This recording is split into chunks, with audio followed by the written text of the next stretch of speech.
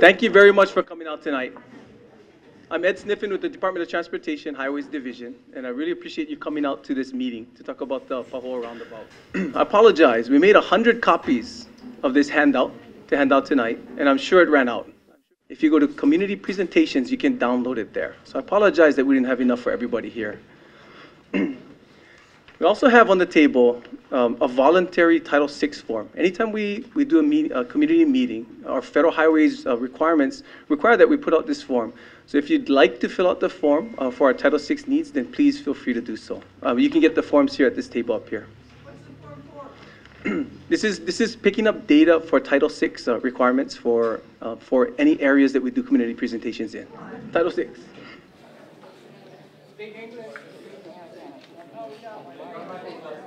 It's environmental justice, just getting data for different community areas. Yes. So thanks again for coming out tonight. The intent of this meeting was to give you an update on the status of the project, kind of where we are, the different phasings that we're going to be going through on the project to complete it. Right now, we're targeting to finish the project by end of May. Throughout the time from now to the end of May, we're going to be going through 3 different phases of the project that we have on the presentation boards on the sides here and back there. We also wanted to share with you our traffic information that we're putting on the websites. On our, what is the website? The punatraffic.com website. Website was, of course, put together by the county in partnership with DOT during the lava flow.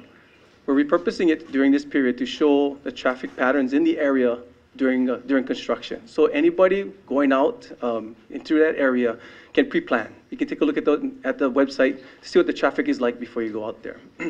Before you start this presentation, there's a comment that I'd like to make that I'm sure other people in this room share with me.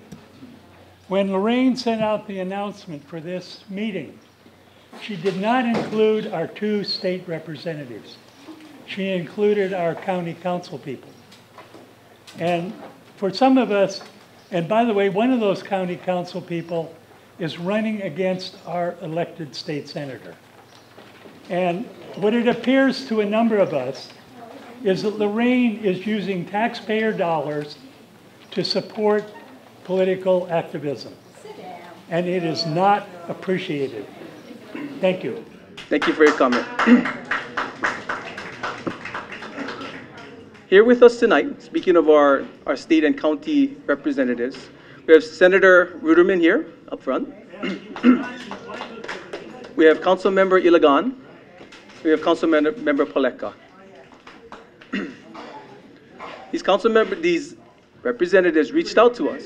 These representatives reached out to us to ensure that we come out to the community to talk about the roundabout itself. First of all, the status itself, then how to use the roundabout as we're coming through.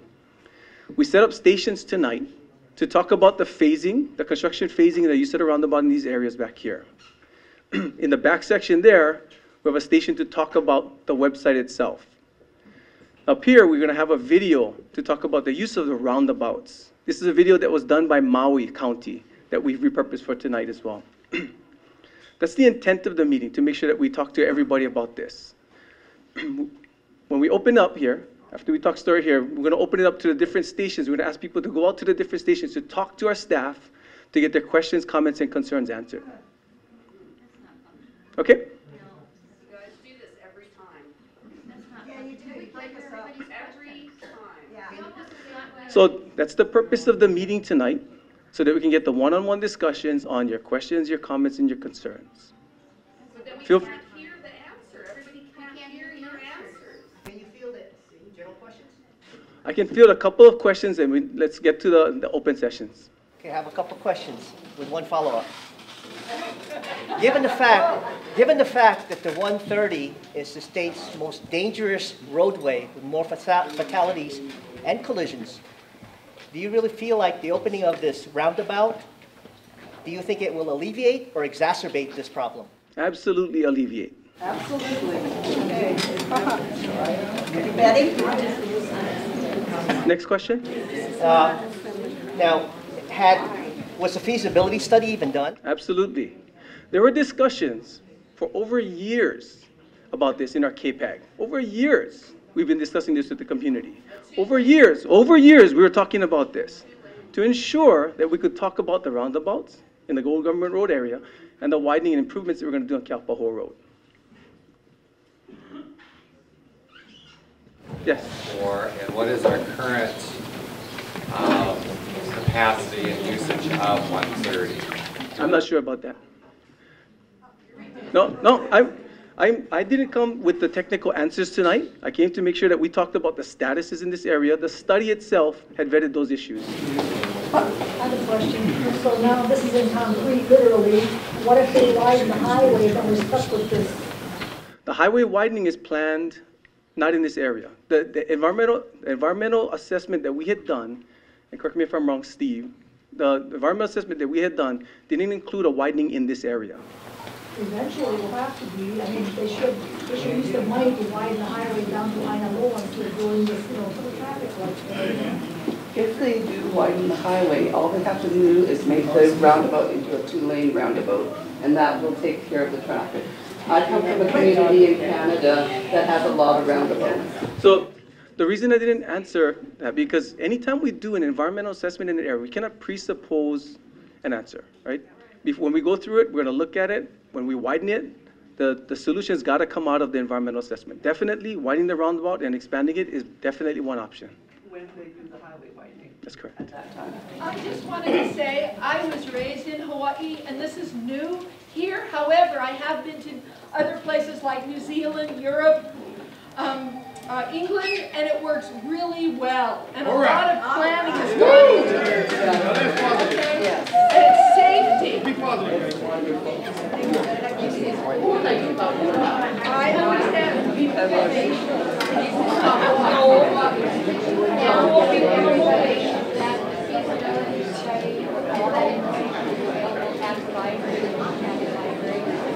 Excuse me, everyone. Hold on, everyone. If we can please quiet down. We have some people in the front talking. Please.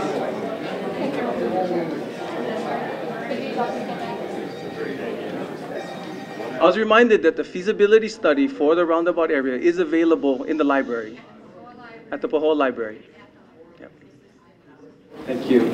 Thank you very much.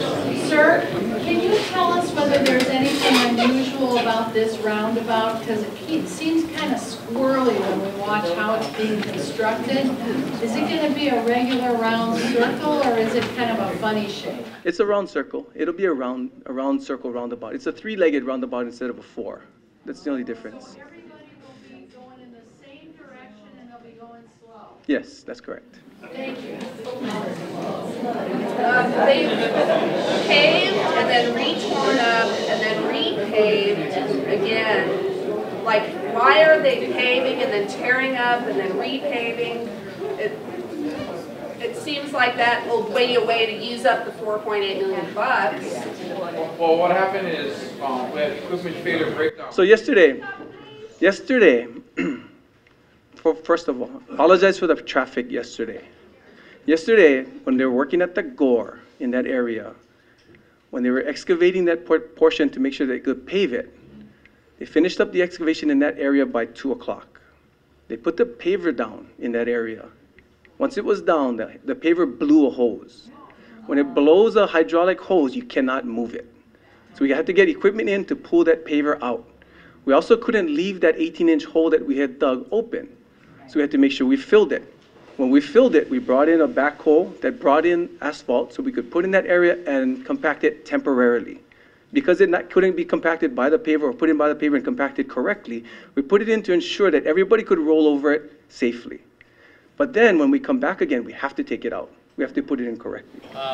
This light that's up here is a four-way intersection program that's there, okay? And what's happening is that it's anticipating traffic going to, as you drive into Pahoa, turning to the right.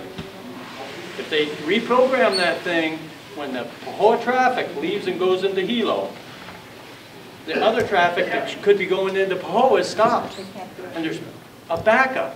You'd relieve at least 30% of the traffic going through there, and I know this. I'm in the business, not here in Hawaii, but in Alaska. And we've got plenty of this stuff. I deal with traffic control all the time on projects that I build up there.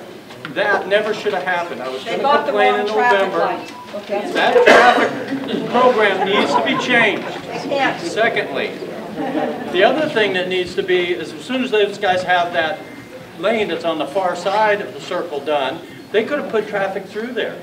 They might mess up their schedule a little bit, but it could have relieved pressure. So that's what we're talking about. That's what the next phase of the construction project is. That needs to be more, you know, you're going to make people happy around here. You've got to make traffic full. So that's what the next phase is, to open up one portion. Police officers backed up in that line. They're not serving the public. So please, I'm not trying to be critical of you folks. Fix that program on that light, and you'll see a lot of people happy, more people happy, and you'll get your services done a lot better. So that's just the delay issue that I have. Why don't they work at night? That's another one. Why don't they work at night? They work at night in Waimea, but they do not work either. The question was, why don't we work at night? On the east side of the island, you all live on a big island, okay? It's dark at night, we have rainfall. When we pave at night, we cannot predict the weather at night, okay? Now, when we bring out hundreds of tons of asphalt, and we're waiting and it rains on us, contractors has to throw all that tons away. That's a lot of money that is on stake here. On the west side, we can work at night because we can see the clear skies on the corner side, okay? So it's very difficult to pave at night. We did many, many years ago in Cal Town. I don't know if some of you remember, way back in front of Cal, used to be Cal Elementary, now Cal Middle School. And we got rained on. And it's dangerous at night too. There's not enough highway lighting, but that's the reason why this project wasn't designated for night work. So what we're trying to do is balance the impacts. What we ask the contractor to do is expedite the project by working more hours. So every day the contractor is working 2 more hours per day. They're also working 8 hours on Saturday. They're trying to do as much as possible to expedite the completion of the project. I've gone to Vietnam, you know, no problem. You know, there's 10,000 people on all kinds of vehicles, and no one gets in a wreck. But I think what is happening here is people are really frustrated. We've been in traffic for 5 years. I go to Hilo to work. I have to leave sometimes at 4 in the morning, you know, because I don't know what's going to happen, you know. Coming home yesterday, I was in traffic for a half an hour trying to get home. It affects doctor's appointments, a disabled husband that I have. I just think you're hearing a lot of frustration and not a lot of forward movement. So some people here could feel like this is going to one day end so we can get from point A to point B. And the police officer is sitting in the line yesterday. I mean, it was just crazy yesterday. Really frustrating. Another question that came up was, once that traffic was backed up all the way to Ainaloa, why wasn't there not traffic control at that light? Forget the light and let them move the cars through faster and watch it. Why are there no police officers, traffic control in all of that mess? Okay. The question was why weren't there traffic control at the lights when the traffic was backed up on 130? We did override what we were doing. We went to one lane. We let the lights flash. We had flaggers override, and we moved traffic. 10 minutes intervals, 5. We shifted. We made a change because afternoon traffic was just coming on us. We're dead in the hole with the paver. So we're stuck on construction site. So we dumped traffic as fast as we could and as best as we could. Because if I do you half an hour coming in, Kahakai and Pahoa Town is going to be outrageous, so we have to do as best as we can. I understand Route 130 is backed up far. HPD telling us, and we're doing our best. But to answer your question. Are you the guy who gets to decide that we can't use the shoulders except from 3 to 7:30 or something? Are you the guy who decides that? Who is it?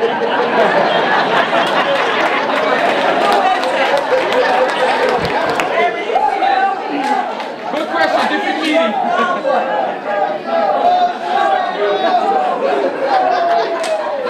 What is your problem with this? You don't trust us to use the shoulders? No. What? Shoulder lanes are by federal highways definition. By federal highways definition, they are by federal highways definition. Okay, next question. Next question. Next question. No, no, if you don't want to answer, but let's ask somebody else. Then I don't want to hear about the feds, I want to hear about you. No, next question. Come on. Is it possible for a railroad to be open? There you go. Meanwhile, yes. Just for the short term. Let me just explain a little bit about railroad. I've asked our public works about it, and what they told me is that railroad is actually a compacted gravel. The speed limit there is 20 miles per hour compared to the highway, which is paved 45 miles per hour.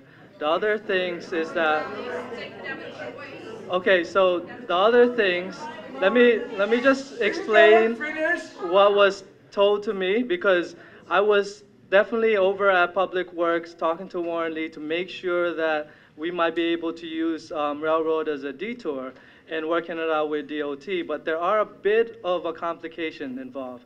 And some of the complication is that railroad is also owned by multiple property owners. So we would have to renegotiate, because the reason why that was constructed is due to the fact it was supposed to be used for the lava flow emergency. So we would have to change that and talk to the other property owners. The other part is also compromising the federal funds that we are getting, which is 75%.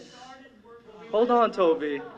Which is 75% of that project, which we fully funded it as the county. If we were to compromise that funding, we would lose 75% of it.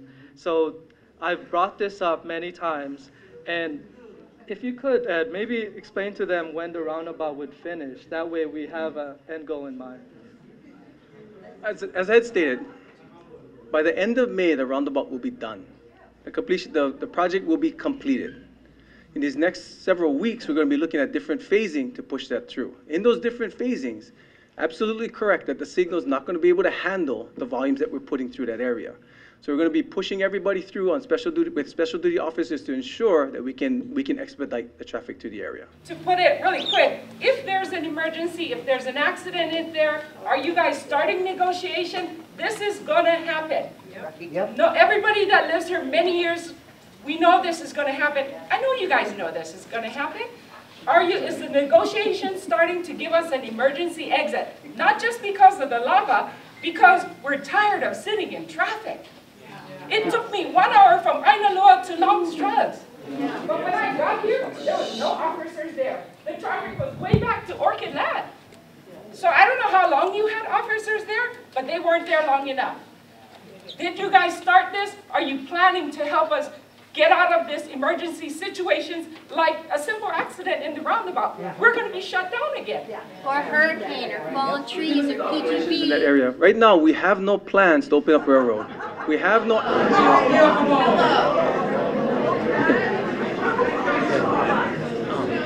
Actions in the roundabout, not the event actions. I go over to shower, and I got away from 22nd Street all the way back up to the highway in traffic. What are they going to do about that bottleneck? I mean, they got to open up something else. You're looking at shower area? Shower drive, and from Paloli to shower, they're cutting through, going down Paloli, cutting through and going up shower. Everybody. No, I drive school bus. I'm stuck in traffic from 22nd. The second phase of that shoulder lane conversion is a light at the shower drive. And that light area is supposed to be, is the completion of that shoulder lane conversion project, right? So the project starts up next year. That's not soon enough. That's not soon enough. We've been stuck in traffic for 2 years while they gave us 3.5 lanes of highway up by the dump. Didn't make an exit for the dump. Didn't make an exit for shower. What the hell are you guys doing? We're living within our means. Down here, we pay taxes, and you guys aren't even... I would love to give you all the relief that you want. I absolutely don't have the money for it. We went into the legislature to get more money so we could do more projects like this. We don't have it. So I would love to expedite it for you. I just don't have the money for it. In December, when we had that 3-car mortality collision, and for 8 hours, Highway 130 was closed. And my friend was driving me to the airport. We thought it would be an hour drive.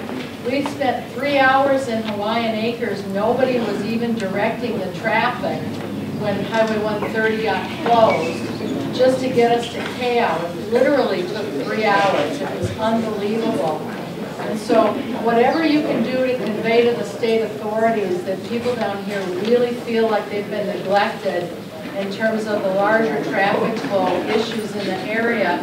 I think the roundabout's moving along faster than I've ever seen a Hawaii project move, and I'm really grateful to some kind of situation where, at least if we have a road shut down, we don't have people literally freaking out, having mental health emergencies in the backwoods of Hawaiian Acres. That would really be great. Thank you. Hello. I've been on roundabouts. I grew up in New England. I'm a resident here now. And I'm glad you're having a meeting like this to help people learn how to do it. But you're putting a roundabout in an area of Hawaii where they couldn't even merge at speed.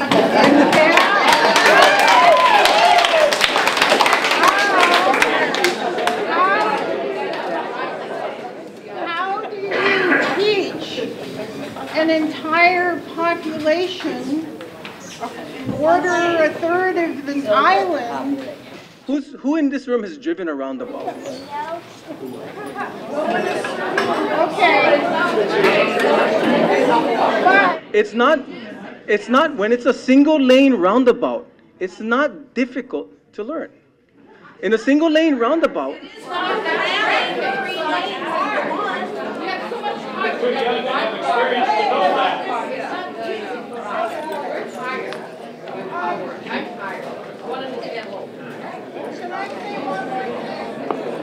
Aloha, everybody.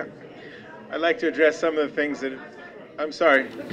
If it was your mother or your auntie having a heart attack on Kahakai and trying to get to the Hilo Hospital through a blocked up roundabout, and it was taking the ambulance 2 hours, like the police cars stuck in traffic. What is your plan to expedite that emergency? I never said we don't have an operational plan. I said we have no plans to open railroad. That's what I said. When there's an emergency in that area, there's always ways to stop the traffic or circumvent the roundabout itself, to pull emergency vehicles through. The travel lane is 18 feet wide, and we also have a 12-foot lane that's used by the trucks. So totally you have 30-foot lane that traversable through a roundabout. So if somebody get an accident in a roundabout, they can pull on the side, traffic, emergency vehicles can still go through. I hope that one day either the Department of Transportation or the County Roads Division will construct that road. Right now there's $15 million in the budget that our representative and myself got last year to do that. We have to convince the Department of Transportation that we need that secondary route out of Puna. Yes, we do, but so what I want to talk about right now is they're here to talk about the roundabout, not everything, not all the problems that we have. And what I want to say about that is, I think a lot of us know that the roundabout isn't where it maybe should have gone, and the roundabout maybe isn't the perfect solution for this intersection, but we are getting an improvement to the deadliest intersection in the state. We had at least 5 fatalities. I know of at least 20 accidents at that intersection, and we are finally getting an improvement to it. And I do believe that after it's been open, it's going to be fun to watch the first day or two, but after it's been open for a couple of weeks, it's going to seem like it was always there. It's not going to be hard to navigate, and it does pose some advantages for emergency situations. For example, when the power goes out, which it always does in an emergency, the roundabout will still function where a traffic light might not, and it will be safer and move traffic through the intersection. So we are getting a major improvement to the most deadly intersection in our state. We have to put that in perspective, that this is a good thing. And while I don't think the Department of Transportation is here to answer all of our questions, I think they're aware of our frustration. Perhaps not enough so, but they're aware of it. But they're here tonight to talk about the roundabout that's going to open in a few weeks. And I hope we can all recognize that it will be, the roundabout in and of itself will be an improvement to our traffic situation. It does not take away our desperate need for a second route out of Puna. Because when that accident happened on the highway, no one could get through, no matter what kind of emergency. There was no alternate route, there was no traffic control, there was no way out of Puna for us 30,000 people. So we need to convince them that we need a second route out of Puna, but tonight they're here to address questions about the roundabout, and I hope that we appreciate the fact that they fixed the worst intersection in our state, which we've lived with for a long time.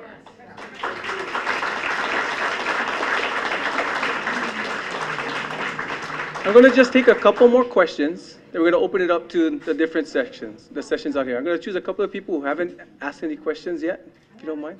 I wasn't here when this first started, so I just wondering if somebody can pull out a diagram and show me how. There's a bunch over here on the side. Yes. After we finish up this portion here, we're going to break out into different areas to start talking about the project itself. Why don't they fix like for long? That's dangerous. So, how does this size compare to the small roundabout on Maui in Kihei? What is the dimension? Sal just said, is that you, Sal? You just said 30-foot diameter? What is Maui's?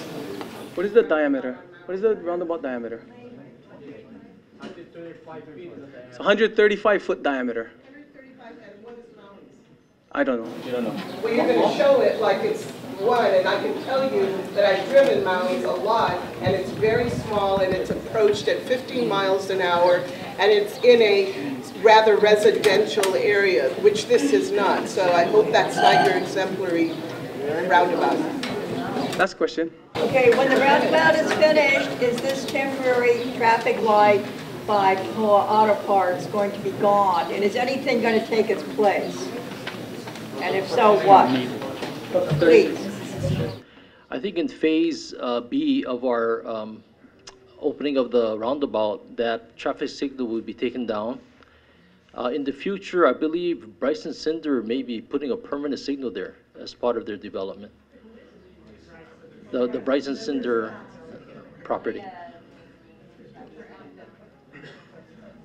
Okay, we're going to open up to the different stations now. We're going to have our staff at the different boards on these areas here. We have staff in the back to talk about the website that shows the traffic cams on it. And we'll have the video up here. You can feel free to watch whichever one you want and interact with our staff. I'll still be here, so you guys can yell at me a little bit more if you want to on the side. Okay?